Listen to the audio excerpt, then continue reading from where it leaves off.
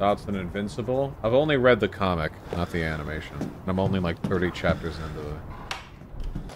How's the comic? The comic's good.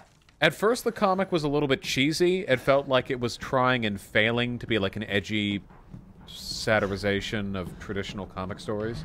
But as time's gone on, I've actually really, really liked the comic.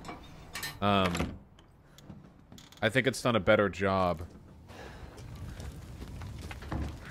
of pushing for the ideas.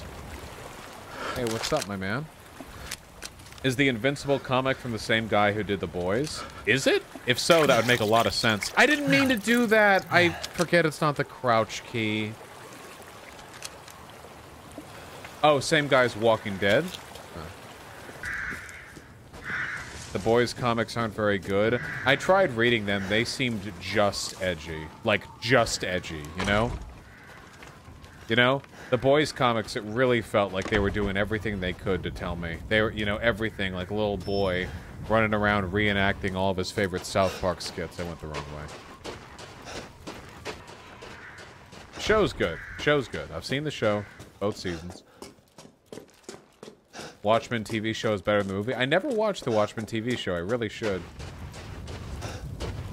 Then again, I'm one of the few people who actually really like the Watchmen movie adaptation, so I don't know. I could be biased in that respect. I've read the Watchmen comic about half a dozen times, and I've seen the movie about the same number of times. And I honestly think that Snyder's Watchmen movie adaptation was near about as good as you could expect a movie adaptation for Watchmen to be. There's just way too much content in there, I think, to pack into a single movie. I feel like it was pretty good. I think one of the things they really nailed in the Watchmen movie was that it was hyperliminal.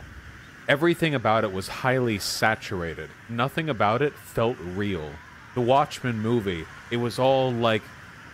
The Watchmen movie felt like you were listening to a really long mixtape that was made by somebody with, like, a lot of emotional issues. It was psychedelic. There was so much emotion in every scene, not just through the delivery and the narrative and what have you, but through the way everything was conveyed. If there were major...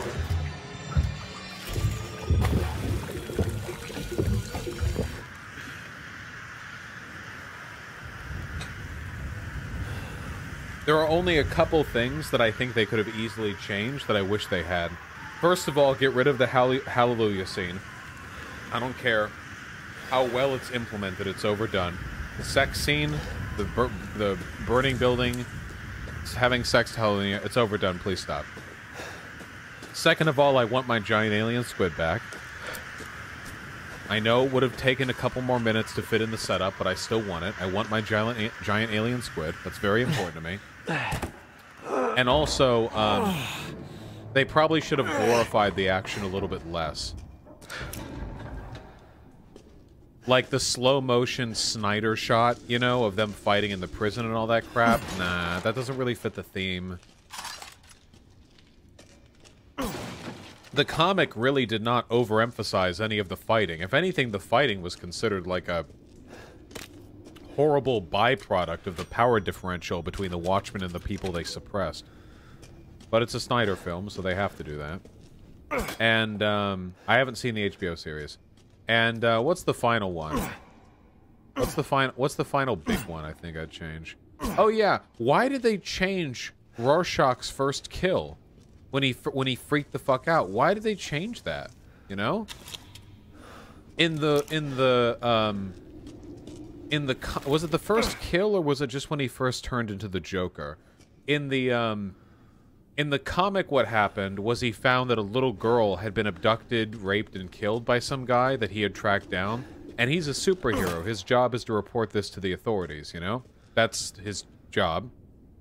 But instead of doing that, he handcuffed... No problem, wait. Instead, he handcuffed... Oh, yeah, and he fed her to his dogs. And in the comic, what he did was he lit the guy's house on fire and then handcuffed him to a pipe in the utility closet. the only way for him to get out was to saw his own hand off with the saw that he was left by Rorschach. And he couldn't do it. The guy couldn't do it, so he died in the flames, you know? But in the movie, Rorschach just freaked out and, like, just stabbed him, hit him with an axe. Just chopped him in the head. Which, I don't think worked as well, you know?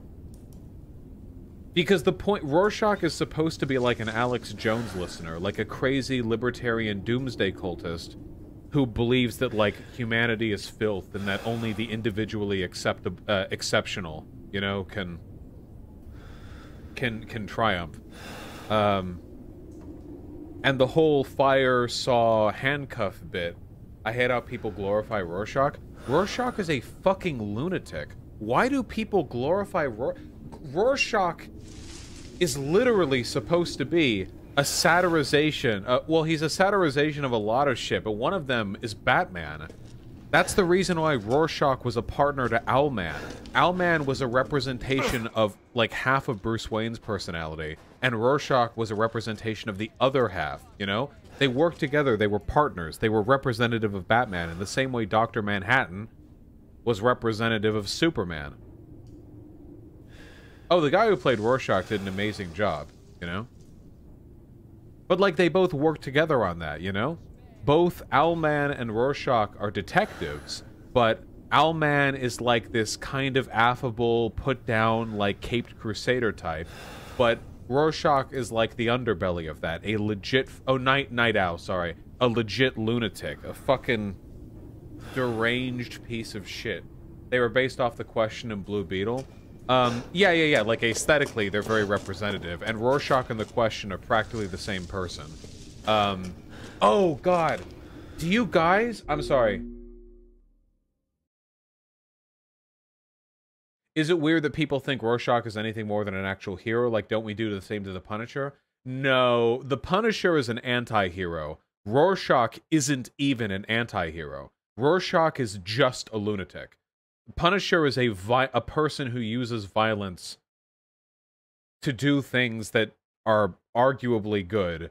Rorschach really isn't. You know? He's fucking crazy. Rorschach is fucking crazy. Anyway, who here saw the Justice League Unlimited? Do you guys remember Justice League Unlimited? Like, they had the original Justice League show back, like, early 2000s, and it was pog as fuck. But then they're like, hey, what if we got all the superheroes in on it, and it's Justice League Unlimited? And then they have the whole arc with The Question and Lex Luthor and Brainiac and everything. That arc was some of the best shit I have ever seen on the WB network. Oh my god, it was so fucking good. The Justice League Unlimited stuff is unironically some of the best fucking cape shit put to film. Looks like we're in this. Oh yeah, and wait, this is dorky. Last dorky thing that I'm saying, and we're done. Last dorky thing I'm saying, and then we're done, okay? We're almost done, okay? They also cared a lot about relative power levels in Justice League Unlimited. One of the things that always bugged me in superhero stories is that, like, everyone feels like they're about as strong as everyone else. You know what I mean? No, we're not going to copyright, don't worry. Everyone feels like they're about as strong as everyone else. There was a story where a bunch of the ladies, because there's some creepo misogynistic shit that I think they call out in the narrative, gets mind controlled to fight each other, and they all break free of it. And she's like... That all you got? Oh, no. I've saved the very best for last. And Wonder Woman shows up and everyone freaks the fuck out immediately afterwards because Wonder Woman, like, instantly fucking kills all of them because she's... You know, I don't know. Normally, they're too afraid to acknowledge that some heroes are stronger than other heroes. No, not kills. Beats the shit out of. That's one of the things that I hated about, Godzilla versus King Kong, too. They can't actually have one side win because all the fans on one side or another are soy-facing, waiting for a victory, so they have to work together against some shared threat. And they do that in superhero stories, too. They do crossovers. Can the Flash beat the Hulk? This must be well, the it's day. going to be a fucking tie, dipshit, because both sides have fans and they don't want to make anyone upset. But in that story, they just unequivocally said, yeah, no, like, obviously Wonder Woman is, like, significantly stronger than... Maybe we should focus on the game a little bit, you know? Red Sun is pretty good. Red Sun is good, but over time, I've come to like it less and less. The comic or the movie? I only remember the comic. But I've read the comic a million times. I bet tankies love Red Sun. Would they? Because the end of Red Sun, the way it turns out, is communism fails and Lex Luthor, with his hyper-capitalist brilliance, leads humanity into a new era of prosperity.